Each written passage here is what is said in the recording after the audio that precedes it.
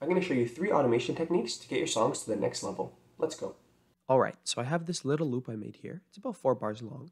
And we're going to add 3 automations to make it into a full and complete beat. Here's the loop itself.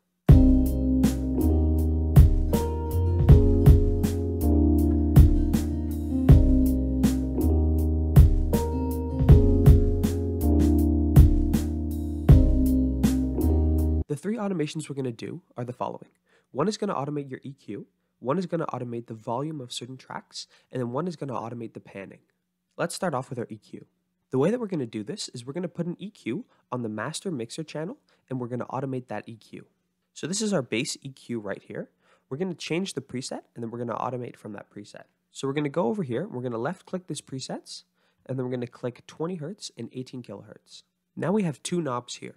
We're going to automate the movement of this top knob. What we're going to do is we're going to try to replicate dragging this filter knob across. So if we do it manually like this, here's what it's going to look like.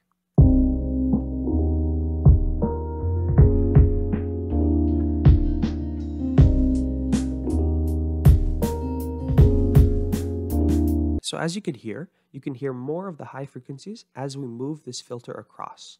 So how do we do that? The first thing we're going to do is we're going to go over here to this frequency knob and we're going to right click it.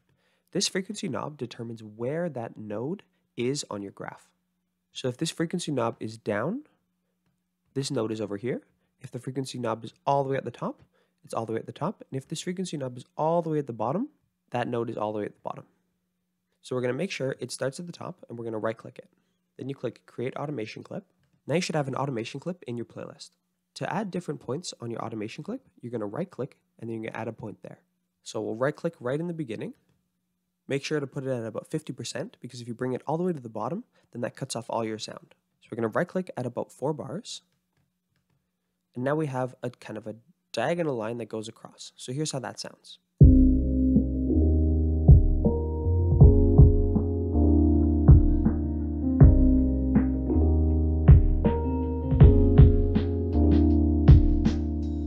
One thing to remember is that this point here should be pulled all the way to the top, or else you're still going to be filtering out some sounds.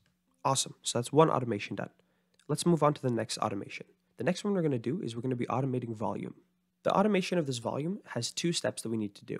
The first step is to figure out which mixer channels our instruments are on that we want to automate.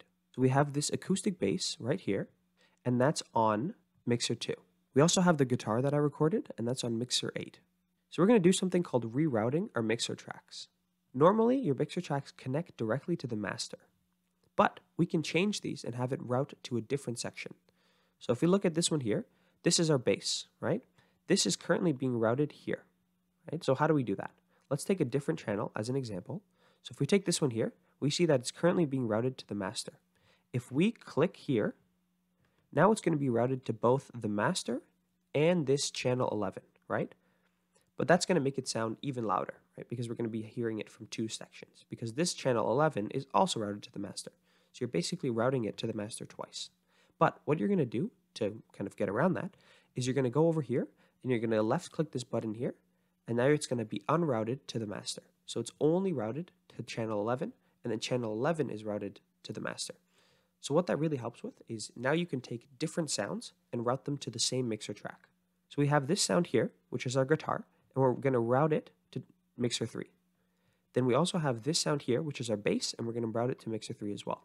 Now what we can do is we can automate the volume on mixer 3, and that automates the volume for both the bass and the guitar together. So how do we do that? We're going to right click here, and we're going to click Create Automation Clip. Now we have an automation clip for the volume of the bass and the guitar. I went here and I dropped the volume entirely for this channel specifically. So now we're going to listen to it with that.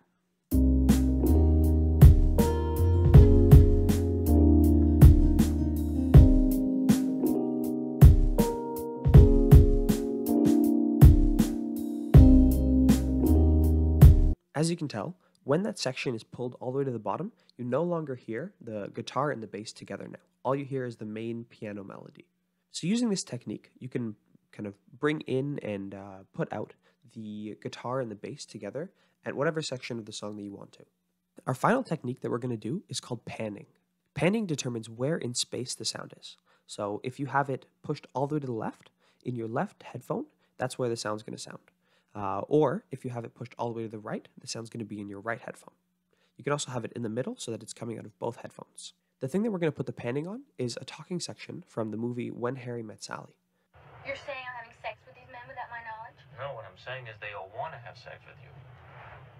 They do not. Do too. They do not. Do too. How do you know?